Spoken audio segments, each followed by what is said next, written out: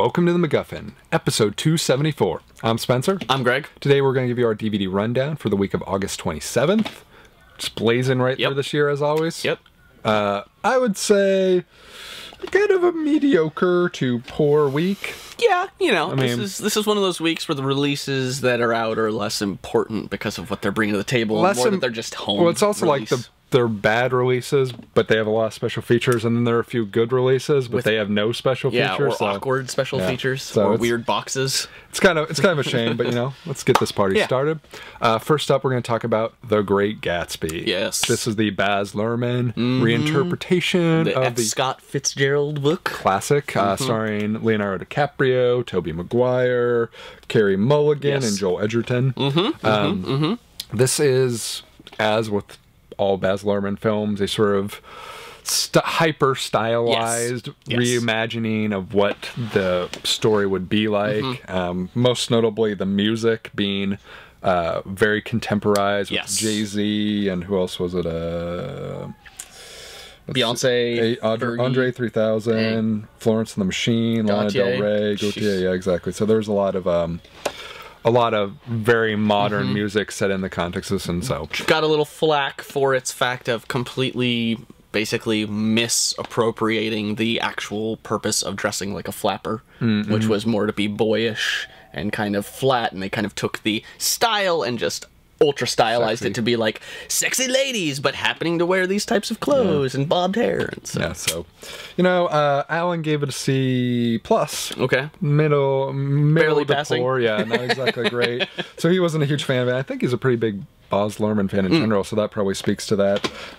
This was one of those films I was like, I know going in, I'm not really going to get into this, even though I like The Great Gatsby as a book, you know. Yeah, I used to be a Baz Luhrmann fan, and then I saw Australia, and it was kind of hard to keep following after that. But you know, it's got a fair amount of various special features. I mean, you can get the combo pack with the Blu-ray 3D, the Blu-ray, the DVD, and the Ultraviolet together, so that's cool. Not too shabby. And there's a couple other variants like just Blu-ray, DVD, Ultraviolet, etc. But you know, in terms of special features, there's a feature about the sounds of Gatsby, which is about, you know, the use of Jay-Z, Beyonce, Fergie, will.i.am, etc., and how they are drawn upon to craft the film soundtrack, which is very heavily important to it. If you watch like the trailer and stuff like that, you know how much that reinterpretation of the music was. There's Gatsby Reveal, which is delving into 5 key sequences in the film, including Gatsby's party, Daisy and Gatsby meet, the pool scene, etc. There's a discussion about the jazz age, you know, jazz, wealth, booze, and extravagance in the 1920s. Yeah, roaring which is 20s. Pretty cool. Or booming 20s. There's also one about the razzle-dazzle, the fashion of the 1920s. So I'd be curious to hear what they have to say about the costuming of it, even though it seems to go against historical truth. And there are a whole bunch of other ones, but the last one I wanted to mention was there's 1926 trailer, The Great Gatsby, which is a vintage silent film trailer. Yeah, because I think this is like the 3rd or 4th, I feel. I'm sure. I know there's the one with Robert Redford. Yeah, there's a whole bunch of there's been a not surprising, because the book is what, like World War I era, so probably written in the 19-teens, probably, so, or at least the 20s, to the various. It's been around for a long time. It's a very, I mean, it seems like every school you read it as one of the books during English class. It's definitely one of those like middle to junior high to high school required reading for most people. Unlike this guy who got out of it. Still never read it. Yeah, I'm happy in my ignorance. Woo, ignorance. Going in a very different direction, though, we're going to talk about The Reluctant Fundamentalist, which is a title I enjoy already. Yeah. Probably a lot of people did not see this, unfortunately. I actually was the one to review this on the MacGuffin site, and I very much actually enjoyed it. It's stars Tell us a little about it. Riz Ahmed and Kate Hudson. Sort of a couple. Riz Ahmed plays, I forget what country he's from in the Middle East, but he moves to America as part of his parents trying to, you know, give him more opportunities and stuff like that. And he grows up in America, essentially, and he begins to appreciate the American value system and stuff like that.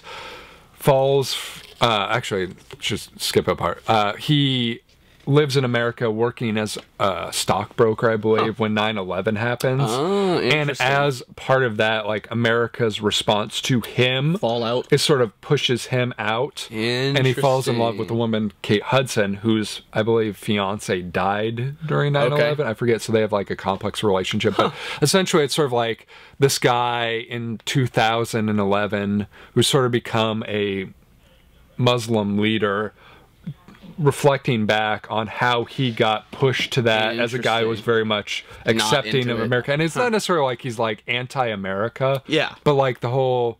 It just kind of gives him, like, he has a desire to reconnect with his roots. Well, it's the system has sort of broken him in sort of his love towards the American value system. And so, like, he feels like America is, like, misdirected, perhaps. And it's a really, I mean, it's a really well acted. I'll be renting that here. It's really good. I mean, the sad thing about it is that it's got, like, no special features. It's got one little making of featurette and theatrical trailer, and that's it. Yeah. So for a film that was really interesting and thoughtful, and probably one of the more interesting films I've seen this year. And Riz Ahmed, I don't know a heck of a lot of his work. I think he's going to be in that film Closed Circuit. Okay. It's coming out this week. I think he has a role in that. But very, very talented actor. Interesting. And I'm looking forward to seeing what he does going forward. But yeah, it's a very sort of interesting perspective on like how, you know, people get sort of polarized and become fundamentalists. You know, it's sort of like it's not that he wants to be this. This is sort of like what society has pushed him into being, because, you know, he was somebody who embraced America and stuff like that. So that sounds fascinating. It's very interesting. I like stuff like that takes that kind of other side. I forget the name of that movie about the suicide bombers, not Paradise Lost, something like that. You know, the two guys that are and what was that called? Yeah, but still. But directed by Mira Nair.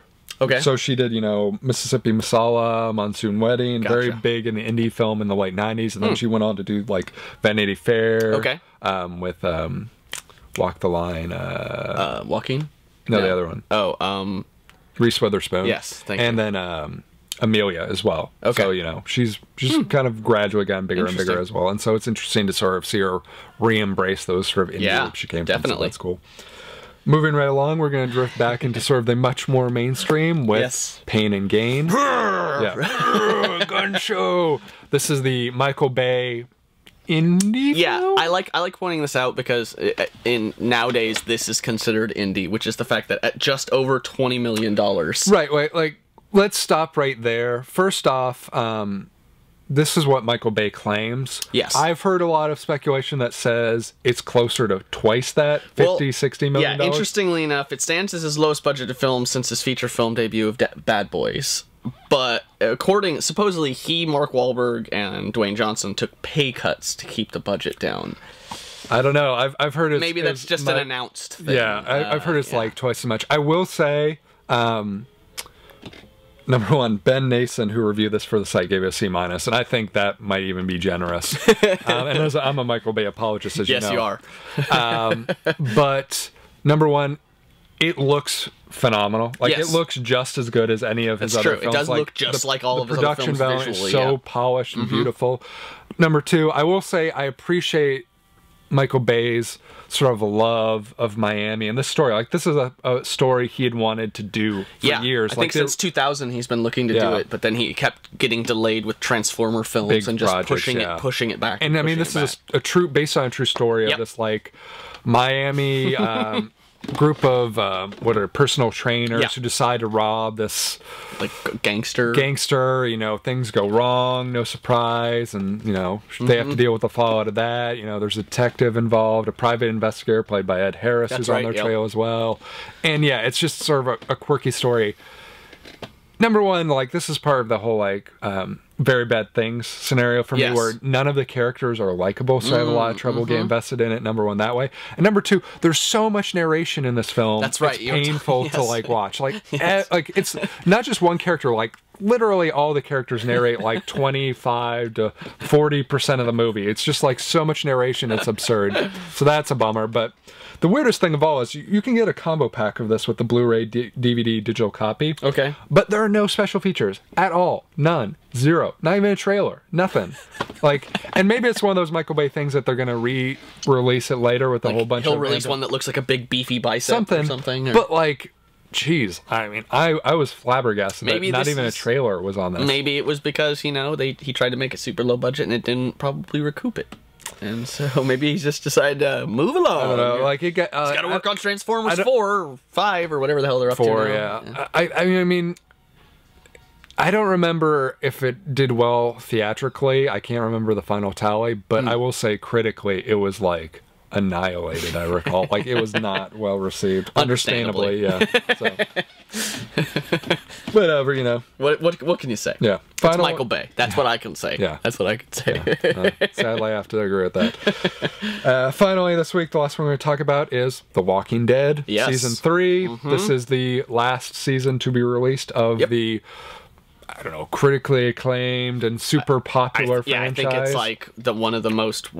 I think the recent season premiere broke records for most watched cable. I mean, it's for cable, it is almost like borderline equivalent of like major network numbers. Like it is so like high. Consistently, even during the second season, which was terrible, it was consistently hauling in gross amount of ratings. Yeah, and it's one of those shows that's had, I mean, incredible troubles. You know, like showrunners, like so many. Yeah, Frank Darabont famously left. I forget the dude that was in the second season left as well. Like it's third season. Yeah, it's been very tumultuous in terms of its production, but it seems to just continue to gain steam, which is good. I mean, you know, I would have thought zombies would be tapering off one of these days, much like vampires, but you know, I'm clearly not with the mainstream on that. I feel like this is maybe going the True Blood approach, though, where while people are getting burnt out on trying to come up with new ideas, the tried and true formula that they still enjoy, they want to continue. I wouldn't compare it to True Blood because I think True Blood is a tough pill to I don't swallow. watch True Blood, and I don't care about vampires, but I'm just, you know, another television cable. Yeah, it's a theory. I mean, I will say, you know, this season was great, first off. I mean, you can either get the Blu-ray or DVD. Sadly, this is not one of those shows that has, you know, a bunch of stuff together. Definitely a rebound season. Yes. But also, there's a ton of stuff in terms of special features on those shows. I mean, there's a ton of audio commentaries. There's a featurette about the governor, including the character traits, Takami with governor, the, you know, exterior interiors. It highlights the character's evolution and David Morrissey's performance. He was so good. There's a Gone But Not Forgotten featurette, which discusses the death of a character, death scene makeup and prosthetics, and the emotional on-set, on-screen feelings surrounding the death, which is cool. Interesting enough about death and characters, no spoilers, all the principal actors have a Last Supper meal the day that their character is going to die. So if there's ever that's going to happen, they all sit down and have like a farewell Last Supper. But anyway, sorry, continue. And then there's a bunch of featurettes about like Michonne. Was it Michonne? Michonne. Which, like, there's a feature that examines Michonne, including, was it Dinah Guerra's performance? Oh, yeah, the actress? I forget. Her conflict with Merle, deeper character traits, and there's also Michonne versus the governor, a closer look at the season's driving conflict with emphasis on one of the scenes. Yes. You know, and I mean, these are just a few isn't this a limited case, too? Like, well, there is an additional, there's an optional limited edition, much like we've seen in the past. With the one that had the screwdriver in the eye. So this is a McFarlane Toys Governor's Aquarium case option, which is $95 limited edition. Which is probably the aquarium full of the zombie heads. Yes, which it is. Exactly, that's exactly. I assume it probably has one, but maybe they went crazy and it's like super big and it's like 3. I feel like 2 would be a bad. There's a few, yeah. Okay. I mean, I think there's like a couple and then 3 will. I think it's interesting that in this season, the makeup team consistently across the board used darker makeup skin tones for all the walkers to show the idea that time has progressed and that more and more decay. Yeah, I like that. Just subtle things like that in the background where you'll see over time them getting worse and worse and worse. And the fact that they're paying attention to that is that kind one of the reminds problems me with any cinematic movie is it's like you only usually get a slice of time in the zombies. I was going to say, though, I think, you know, one of the exceptions of those Warm Bodies, which sort of had that evolution of, like, you know, becoming like the skeletons and stuff like that. I thought that was kind of an interesting idea of, like, there is an evolution to this. What do they call those? The bonies? Bonies or something like that, yeah. That was a great movie. That was a great movie. But, you know, Walking Dead seems to be going very strong. This is a very strong release from them, which is cool. I mean, personally, it's not my favorite show on AMC, but it's definitely an enjoyable show. Yes, it's definitely, well, it's not, again, same thing, not my favorite show on AMC, because, man, they have a lot of good shows. They're killing it, but it's definitely in my rotation of things that I have to watch the day they come out. I mean, you know, it's like this and I would say Game of Thrones. That seem to be like the two, like, ratings behemoths. Well, the two shows that like you have to see. Maybe I guess Breaking Bad now it's the like last part of it. But like the shows that you absolutely must watch, or you're gonna get screwed on spoilers. Yes. So like when those two shows are on, I just don't go to Twitter. Yeah, you can't go on Facebook. Can't say yeah. So. I guess that wraps up for this week. Let us know which DVDs you'll be picking up. As always, you can check us out at MacGuffin. That's MacGuff.in, Twitter.com/MacGuffinCast, Facebook.com/MacGuffinPodcast. Yeah. Phone number 323-761-9842. We're on iTunes. We're on Blip.tv. We're on Miro. We're on Roku. We're on Get Glue, where you can get some badges and stickers by checking in like it's a hotel. Leave us some stars on iTunes, some thumbs on YouTube. Hit us with some comments there. We'll hit you back, and see you next time. T-1000 can't stop me. I'm on fire tonight. Magneto can't stop me. I'm on fire tonight. Even Zod can't stop me. I'm on fire tonight. It's tight, don't even try to bite the side of style. Mr. Spock can't stop me. I'm on fire tonight. The Wrath of Khan can't stop me. I'm on fire tonight. The Borg can't stop me. I'm on fire tonight. Because I've got space game and it feels all